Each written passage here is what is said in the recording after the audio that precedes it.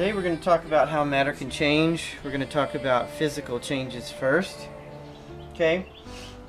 Matter can undergo two types of changes. You can have a physical change and you can have a chemical change. And first we're going to talk about physical changes. Alright, physical changes involve changes to a substance's physical properties only. Alright, some common physical changes that you may know about are like freezing and melting. Like the ice here in my glass. Okay?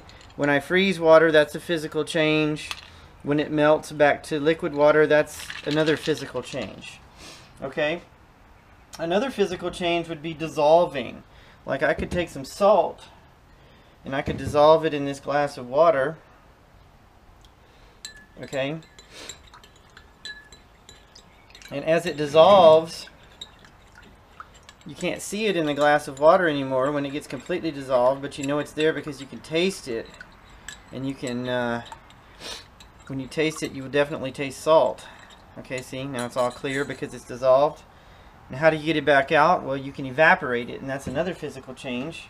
And that's what I did in this glass right here.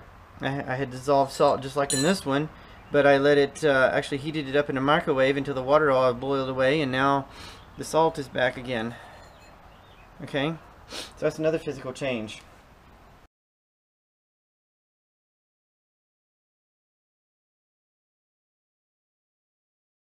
Making a paper airplane by folding the paper is a physical change, right? Alright, so I can take this piece of notebook paper and I can make a paper airplane out of it. All I'm doing is folding the paper. I'm changing the way it looks by folding it, but it's still a piece of paper. Alright, so I can keep folding it until I have a paper airplane the way I want it. But again, it's still a piece of paper. I didn't change it from a piece of paper into another substance. Okay? And if I want to get it back, all I have to do is unfold it, and I still have my piece of paper. Okay? If I want to turn my ice cube back into water, all I have to do is sit it out here for a little bit and let it melt. Okay? The substance just stays the same. This paper airplane was still a piece of paper. I unfolded it. It's a piece of paper. The ice, once it's frozen, is still water. All I have to do to get it back is let it melt. Okay? When I dissolve the salt in the water, it's still salt. All I have to do is evaporate the water, and I have salt again.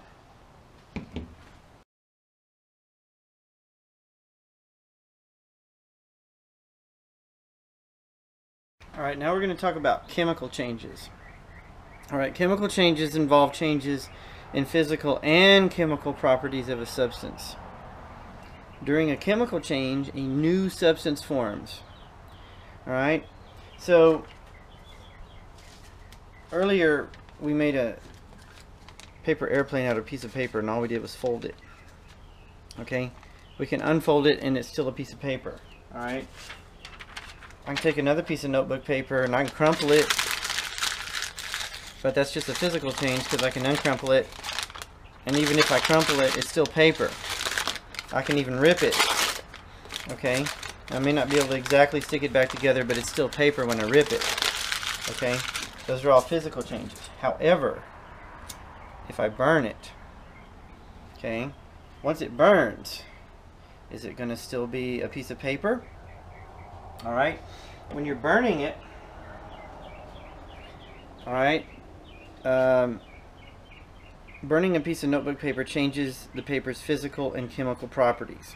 Alright, initially it's white and you can crumple it and rip it, but when it burns, it changes to black, flaky ashes. Alright, it's a new type of substance. It does not resemble the notebook paper. Okay, it's black. It's flaky. It's totally different properties than the original notebook paper. It's a little grayish. Okay, we changed it completely. And the biggest indicator that this underwent a chemical change, I can't unburn it. I cannot change this new substance back into notebook paper. Alright, so burning is an example of a chemical change.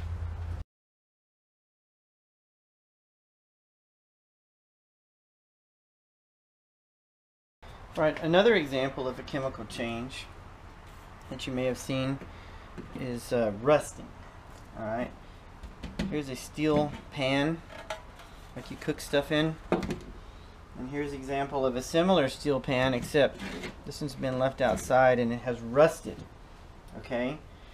Rusting occurs when some metal that contains iron or steel is left outside and is exposed to water and oxygen over a long time. Okay? This pan kind of has a metallic luster. It's very solid. Can't really, I mean, you could bend it. If you twisted it really hard, you could bend it. However, when it rusts, it's a chemical change. And check it out. You can't bend this anymore. Now it's brittle. It breaks easily. Okay? So this iron in this old pan has undergone a chemical change called rusting. And it's when the iron in the pan combines with oxygen in the air, it forms a substance called iron oxide. So it's a totally new substance. Now the old pan, you know, it's malleable. It's got metallic luster. If I used a circuit, I would see that it's a conductor of electricity. This old pan that has rusted, it's brittle, doesn't have a metallic luster anymore, and it may or may not still conduct electricity, so its properties have completely changed from when it was original iron. Okay, so this is an example of a chemical change.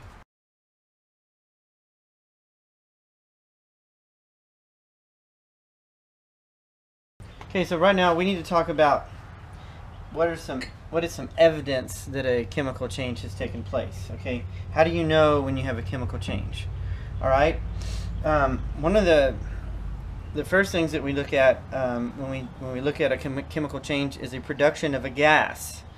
And when you combine two substances and a gas is formed, that is a great indicator that you've had a chemical change. And if the chemicals that you combine are liquid, you would see the gas in form of bubbles. Okay, so here's an example of that. I can combine these two liquids, and as soon as I do, it bubbles and foams. Perfect example of a gas forming. All right. A second example is a temperature change. Okay, when I first started these, the temperature of these substances was about 70 degrees Fahrenheit, and now the temperature is closer to 60 degrees Fahrenheit. So the temperature has lowered. That is an example of a chemical change. The temperature doesn't necessarily have to lower. Sometimes the temperature could increase.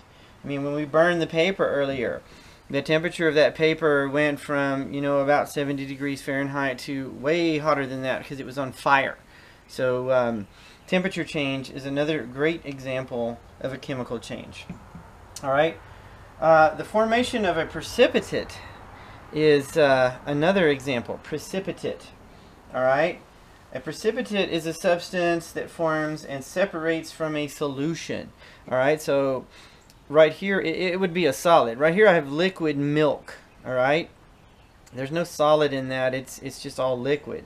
All right. But if I take, let's say, some lemon, and I squeeze some lemon juice into this milk right here. All right. As soon as I do that, I notice a change. All right. The milk begins to curdle. It looks a little nasty compared to the way it was. All right. So a chemical change has happened because now I see there is a solid in there. It's kind of chunky. It sticks to the side of the glass when before it didn't. Okay. So when I combined the lemon juice and the milk, I formed a precipitate. It is a solid, whereas before I had two liquids. Okay, formation of a precipitate is definite evidence of a chemical change. All right, and the last one I don't really have a good example of right here would be a change in color. If you combine two substances and the color of those substances changes, that is a great indicator that you have had a chemical change, color change. So we're looking at evidence of a chemical change would be production of a gas like bubbles, all right, a change in temperature like we had here, would also be an example of a chemical change. Formation of a precipitate, like we did when we combined our lemon juice and milk. Right here we made this solid substance. And then a change in color.